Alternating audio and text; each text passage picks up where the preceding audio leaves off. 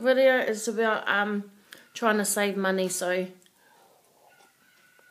you don't feel like you're spending a lot of money doing this 21-day health challenge. So water is your best savings one tip.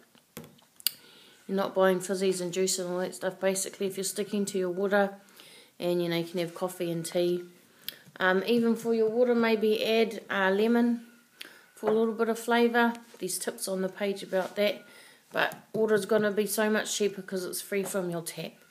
Now for vegetables, I will tend to buy them in bulk and then just cut them up and freeze them. That way you're not wasting time constantly going to buy vegetables, and also you save money that way too. And now the reason I like these was because it's easy, but also because meat's expensive these days. So this, for example, is just chicken, which is cool because then I can just add my veggies to it.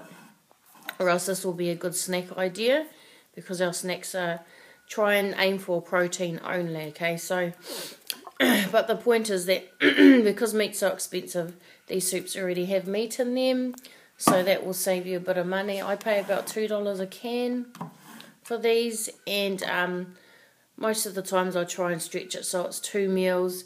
So I have so that's 2 meals, my lunch and dinner, and then add more vegetables just to make it a bit more filling. And then this one's another example. See, it's got your beef in there and then your vegetables, so you can just have that one. And again, add more veggies to get more full on them. So basically that's just some saving money tips, because meat can be very expensive, so those ideas could help anyway. And also, if you're making dinner for your family, instead of, if you don't want to go to the extra effort of buying stuff like this, just take the carbs off your plate. So don't have the rice and the pasta and the bread and all that stuff. Just stick to your basic meat and veg. Okay then, bye.